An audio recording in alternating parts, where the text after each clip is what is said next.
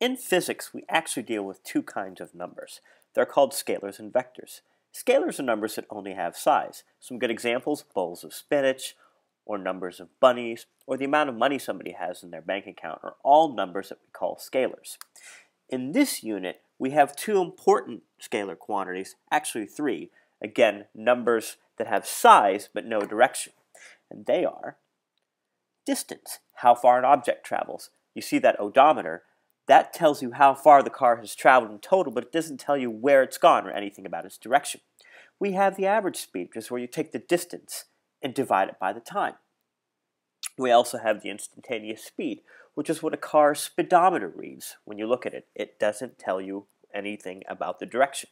So these are three important scalar quantities in physics. And again, we mean numbers that have a size or a value, but they don't have any direction.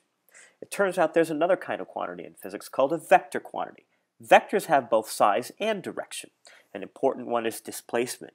You take the ending point and the beginning point and subtract them, get that length between the two, and also take note of the direction. Displacement is a scalar. The other important vector quantity in this unit is average velocity. That's simply the displacement over the time. And because displacement has a direction, that means average velocity does too. So for example, in this case, if you notice, if we have a compass north, south, east, and west, my displacement is northeast, so my average velocity would be northeast, regardless of how I cover my displacement. So in other words, I may wander backwards, and my direction may be all over the place. But if I wind up at this endpoint, x, in a certain amount of time, I don't worry about the distance. I worry about my starting point and my ending point.